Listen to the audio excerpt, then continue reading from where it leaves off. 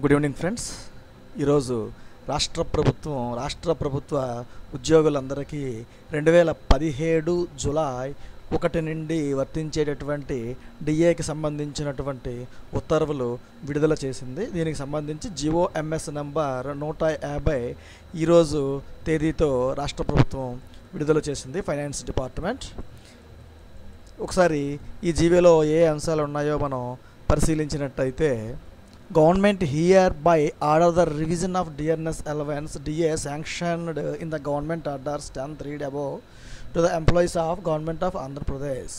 ఆంధ్రప్రదేశ్ రాష్ట్ర ప్రభుత్వ ఉద్యోగస్తులందరికీ కూడా 2017 జూలై 1వ తేదీ నుండి అప్పటికి ఉన్నటువంటి డిఏ 24.104% ఉంటే డిఏ అక్కడ నుండి 25.676% డిఏని పెంచుతూ రాష్ట్ర ప్రభుత్వం ఈ ఉత్తర్వులని ఈరోజు విడుదల చేయడం జరిగింది. ఈ డిఏ అనేది ఎవరికి అప్లికబుల్ అవుతుంది అన్నది కూడా ఇక్కడ మెన్షన్ చేశారు. Revised pay scales 2015 revised pay scales అందుకుంటున్నటువంటి జిల్లా పరిషత్, మండల పరిషత్, గ్రామ Panchayat, municipalities, municipal corporation, agriculture market committees, జిల్లా గ్రంథాలయ సంస్థ, వర్క్ ఛార్జ్ ఎస్టాబ్లిష్మెంట్, వీళ్ళందరూ కూడా ఎంప్లాయీస్ అందరికీ కూడా డిఏ ఉత్తర్వులు అనేవి వర్తిస్తాయి. అలాగే teaching, non teaching staff of aided institutions, aided polytechnics వీళ్ళందరికీ కూడా, అదేవిధంగా teaching, non teaching staff of universities వీళ్ళందరికీ వర్తిస్తుంది. అదేవిధంగా యూజీసీ పే స్కేల్స్ ఎవరైతే డ్రా చేస్తున్నారో 2066 యూజీసీ పే స్కేల్స్ డ్రా చేస్తున్న వారికి 136% నుండి 139% వరకు డిఏ పెంపు అనేది వర్తిస్తుంది. ఇంకా డిఏ పెంపులో ముఖ్యాంశాలు, ఈ జీవోలో ఉన్నటువంటి ముఖ్యాంశాలు కానీ ఒకసారి చూసినట్టయితే,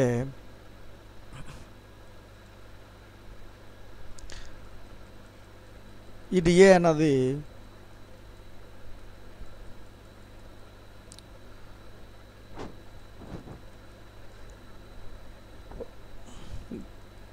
ఎడహాగ్గా 300 రూపీస్ పర్ మంత్ అన్నది విలేజ్ రెవెన్యూ అసిస్టెంట్స్కి, విఆర్ఓస్కి 300 రూపాయలు నెలకు పెంచుతూ ఈ ఉత్తర్వుల్లో మెన్షన్ చేశారు. అదేవిధంగా ముఖ్యమైనటువంటి పాయింట్ దగ్గరికి వస్తే, మనం 2017 జూలై 1వ తేదీ నుండి పెరిగినటువంటి ఈ డిఏ 2017 జూలై 1 నుండి, మరియు ఇక్కడ క్లియర్గా మెన్షన్ చేసే పాయింట్ ఏంటంటే, paid in cash with the salaries of September 2018 payable in the month of October 2018. అంటే పెరిగినటువంటి డిఏ సెప్టెంబర్ నెల శాలరీస్తో పాటుగా, అంటే అక్టోబర్ 1న ఏ శాలరీ అయితే అందుకుంటామో ఆ శాలరీతో పాటుగా ఈ డిఏ అనేది మన యొక్క అకౌంట్స్కి క్రెడిట్ అవుతుంది. అదేవిధంగా arrears on account of payment of dearness allowance, DA arrears ఏవైతే ఉన్నాయో అవి 1 జూలై 2017 నుండి 31 ఆగస్టు 2018 కాలానికి, ఈ మొత్తం నెలలకి సంబంధించినటువంటి మొత్తం డిఏ ఏరియాస్ అనేవి కూడా ఎంప్లాయీ యొక్క పిఎఫ్ ఖాతాకి జమ చేయబడతాయి. ఆగస్ట్ 2018 వరకు పిఎఫ్ అకౌంట్కి వెళ్ళిపోతే సెప్టెంబర్ నెల salary which is paid in అక్టోబర్లో చెల్లించినటువంటి సెప్టెంబర్ నెల శాలరీస్తో పాటుగా కొత్త డిఏ 2017 జూలై 1 నుండి వర్తించేటటువంటి డిఏ అనేది ఎంప్లాయీస్ అందరికీ కూడా అందుతుంది. అదేవిధంగా employees who are due to retire on are before 31 December 2018 ముందు రిటైర్ అయిపోతున్న వాళ్ళకి మాత్రం మొత్తం అమౌంట్ అంతా కూడా క్యాష్ రూపంలోన చెల్లించబడుతుంది. ఇంకో ముఖ్యమైన విషయం చూసినట్టయితే, సిపిఎస్ ఎంప్లాయీస్, మనలో చాలామంది సిపిఎస్ ఎంప్లాయీస్ ఉంటారు.